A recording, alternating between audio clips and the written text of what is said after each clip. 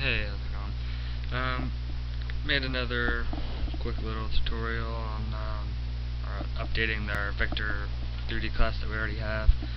In this one, I just made a cross product to find the cross product of two vectors. So I'll just go ahead and go over kind of the algorithm of it. In case you don't know, it's a times b, which is equal to a2 times b3 minus a3 times b2. Don't really actually feel like going into all that because it's really long. And I'll just go over it in code with you guys. So first what we're going to do is make another vector 3D class, name it cross product, and then our first parameter is going to be another vector 3D of just A, and our second is going to be a vector 3D class of B. And this goes exactly with the algorithm, so it should be A's and B's. So if it's not, then whatever, doesn't matter. Next thing we want to do is just go down here and initialize another vector class, so that way we're able to initialize what they are to our A and B's.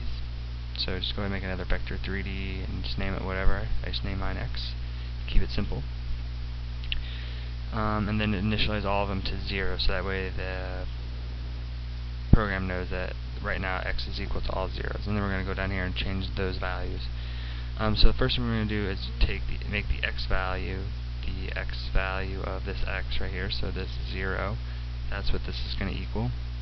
It's going to be A times Y, or the Y value of A times the Z value of B. So what that means is it's going to take the Y value of this vector.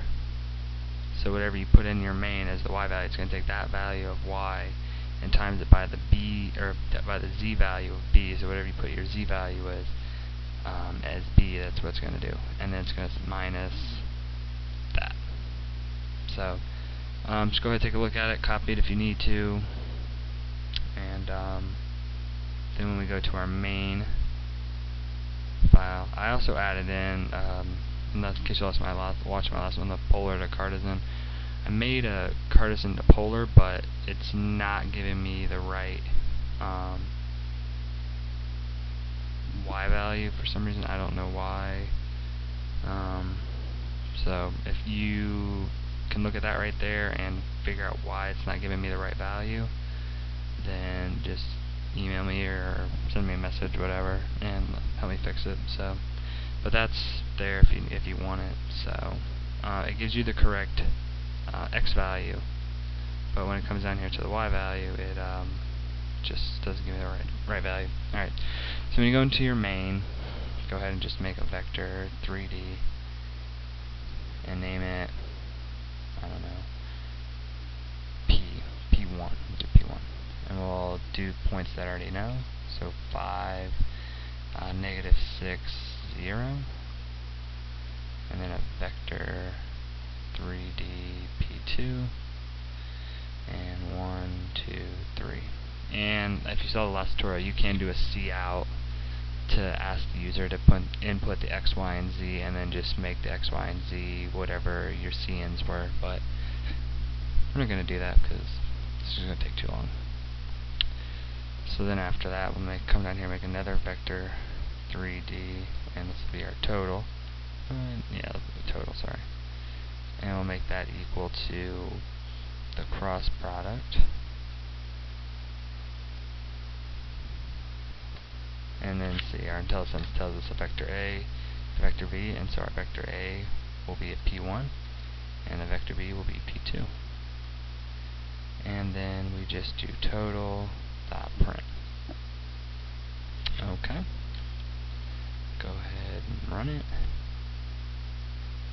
18, 15, 16.